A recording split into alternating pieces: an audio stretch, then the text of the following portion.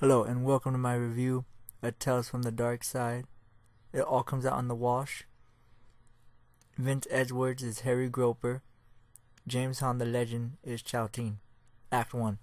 A Chinese teenager walks around the corner of a shop and almost walks into a businessman. The man, Carl Groper, is looking around and notices the window of the store, which gives the name of the establishment as Chao Tin. He goes in. No one is at the counter. So Groper goes up to the counter and knocks on the counter. At first, there's no response. After he knocks on the counter a second time and asks hello, Chao Tin comes to the counter. Looking very ecstatic, he apologizing for making Groper wait, but insists that he had a very good reason to. He says he was watching a show called Wheel of Fate and a woman was about to win $100,000. Groper interrupts him, asking if he is at Chao Tin's, and Chao seems surprised. Groper does not want to know about the woman. Groper again interrupts Chao Tin and requests a special service. Chao Tin's demeanor changes when he asks Groper to specify how special he wants his service to be. Groper explains that he was sent by Sam Launchmont, who Chao Tin recognizes as a loyal customer. Chao Tin goes on to explain that the special service is very expensive, and when Groper insists he can afford it, Chao requests to see his financial statement. Chao Tin inspects the financial statement and then inspects Groper's laundry. He seems to have no problem with what he sees, and he hands Groper his list of prices. Groper remarks on the expense of the service but assures Chao Tin that the price is worth it if Chao Tin can do what Launchmont said he could do. Chao Tin assures that they can speak freely, and that is when the nature of the special service is revealed. Groper says that Launchmont told that Chao Tin has the ability to wash away sins from clothes. Chao Tin tells him that this is so, and that his motto is, at Chao Tin's laundry, everything comes out in the wash. Groper seeks clarity by assurance that washing away sins will also clear him of any guilt in his actions. He wants to be sure that he can do absolutely anything and not feel guilty or remorseful about it. Chao Tin assures Groper that he will sleep the sleep of a newborn. When Groper begins to ask how Chao Tin does what he does, Chao Tin interrupts him and begins to tell Groper the terms of their arrangement. First, Groper must never ask how Chao Tin's laundry works. Second, Groper must never return to the laundry and never call Chao Tin. He states that they will deliver and pick up according to his needs and not to ask how he will know. Groper wants the laundry to go through his office so his wife will not know about it. Groper seems pleased that Chao Tin is okay with this, but when he mentions that they have a deal, Chao Tin makes sure that Groper knows they do not have a deal, they have an arrangement, and payment must be prompt in cash because he does not like credit cards. Chao Tin gives Groper the price list and remarks on his vanity about having his picture on the list. When Groper mentions that he's a fan of promotion, Chao Tin tells him that he is not. The other condition to continue using the laundry is to not tell anyone, and Chao is surprised that Launchmont mentioned it. Still, Groper agrees not to tell a soul about the special service, and Chao Tin seems pleased and they shake hands. Act 2. In his office, Groper gets a call from Sam Launchmont. He thanks Launchmont for telling him about the laundry service.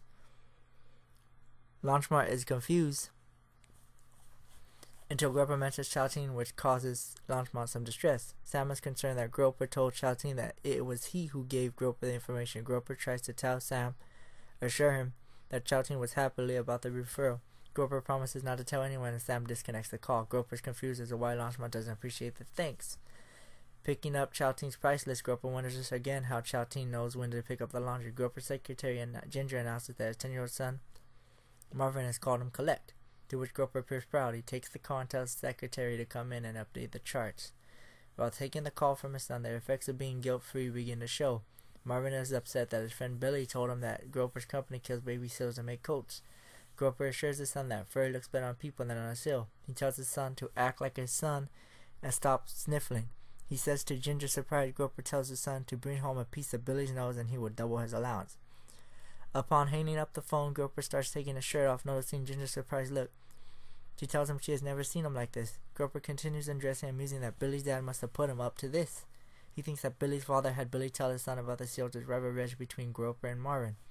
Upon leaving, the secretary tells Groper that the weirdo Chao Tin calls and he had to double his prices again because of increased labor costs. This seems to indicate that because of laundry service's power to rid Groper of sin and guilt, that he is doing more unsavory things. When Ginger tries to refer Groper to another dry cleaner, he orders her to leave.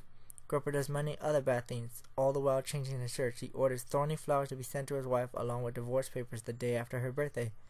He is still upset about Billy telling his son about the steals. He blames on Billy's father and has Billy's father killed. Within the same 2 minutes, he also calls up Sam Launchmon's wife and sets up a date and a sexual rendezvous with her. Grover mentions how the first time in his life he likes himself for a brief moment he considers calling off the hit on Billy's father, but accepts the fact that Murder Bill's character and Shouting will take care of everything. Grover then notices that he has a lot of laundry piling up. He gets upset that Shouting keeps raising his prices and decides to call Shouting. He almost reconsiders knowing that calling breaks one of Shouting's rules, but asserts that since he is paying the bills, Shouting will have to fall in line. He calls Shouting and leaves a voicemail. Insisting on the delivery, he immediately realizes his mistake. Act 3.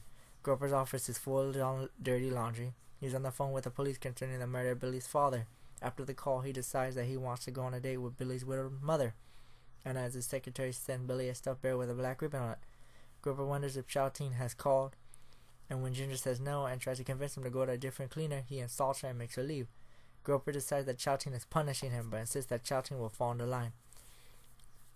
Sam Launchmont calls, and Shouting has not picked up his laundry either. Groper missed breaking the rules and calling Shouting, but insists Shouting will fall in line. Launchmont gets upset, coughs, and disconnects the phone after telling Groper that he blew it. Groper starts obsessing about Shouting. He keeps assuring himself that Shouting needs him as much as he needs Shouting. He then comes to what he thinks is a realization. He calls Shouting and leaves an answer message, when he refers to Shouting simply as Chow, says that he realizes that Shouting wants his soul and offers his soul freely as long as he comes and gets the laundry. Ginger comes in and tells Groper that Sam Launchmont is dead. She leaves. Groper feels guilty because he did not tell Sam Launchmont that Shouting was interested in souls. He then buzzes Ginger and has her buy as much stock in Sam Launchmont's company and has her arrange a date with Launchmont's newly widowed wife. He insists it is okay because Sam is dead and Groper is not. Launchmont's widow calls and tells Groper that Launchmont committed suicide by jumping out of an 86-story building. Groper finally gets a call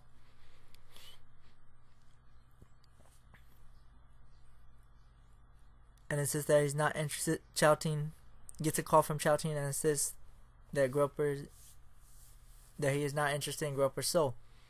Shouting says he's not even interested in laundry anymore. He tells Groper that he won the lottery, closed his shop, and is retiring to Florida with his wife. Shouting thanks Groper for his patronage and says he hopes Groper takes the news of his retirement much better than Launchmont did. Groper realizes that with everything he has done, he will not be able to live with the sins and guilt. He throws himself out of his office window, committing suicide. Now, this episode, it is one of my favorites, and for that, my rating is 9 out of 10.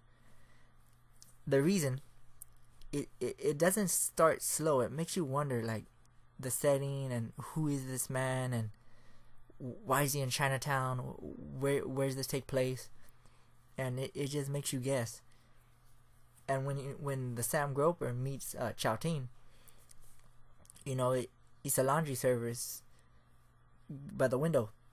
So you wonder, okay, he's going to do his laundry, but this I tell from the Darkside episode, so what is the catch? And the catch is that Shouting can wash away sins out of the laundry. Sam Groper, it says he's a businessman, like a corporate type, but I think he's like in the mafia too. Because, he ordered a hit on his son's, I don't know if it was his friend or son's little friend, his dad. And, a normal person wouldn't do that. So he ordered a hit on them. And he told his son that stop crying, it builds character, act like me. And he also told him that if you take off Billy's nose, I'll double your allowance. So right away you come across this guy, Groper, that he's kind of a dick, and he really doesn't give a fuck about anybody or anyone. I mean, he gave his wife thorny flowers on her birthday and then divorced her. And you never really know about Sam Launchmont. You just hear his voice. I'm assuming maybe he might be in the mafia too. Maybe he's just like a normal corporate-y guy. But, he told him about Shouting Groper. So, obviously he's done some sin, Sam. So, not everybody is, not everybody's good in this episode, except for Shouting. And then as the story progresses, Groper just starts doing more like crazy ballsy things, like dating Sam Launchmonts's, like having sex rendezvous with her, and then having sex with Billy's mom after he murdered after Groper murdered her husband, who's Billy's father. And he just keeps getting ballsy and ballsy and ballsier. But then you see he's starting to break when, the laundry's piling up, nobody's coming, Chowteen ain't coming. He's starting to break. He's like, well, what's going on? Or, and then he breaks one of the rules. He calls Chowteen, and you're not supposed to do that. So he breaks that rule, doesn't get a response, calls him again, leaves him a voicemail, says, hey, Chow, if you want my soul, come and get it, it's free. But then after that call, finally Chowteen calls and he says, no, I'm not interested in your soul, dude. I won the lotto. I'm not doing that no more. I hope you took it well, better than Sam Launchmont did, because Sam Launchmont, as you heard from the previous act, he committed suicide by jumping off an 86-story building. Because he couldn't handle the fact that Chowteen won the lotto and he wasn't going to be able to do the laundry no more. So all this laundry was piling up. And then Groper finally breaks and says, oh, I can't live with all this guilt, all this sin. And then he jumps out of the building and commits suicide. So this is a real good episode. Like I said, it's 9 out of 10. The cast was very amazing. And I thank you for watching. The quarantine's still going on. I want all you guys to be safe. And comment and subscribe if you like this video. Again, this is one of my favorite episodes. And thank you for watching my Tales from the Darkside review of It All Comes Out in the Wash.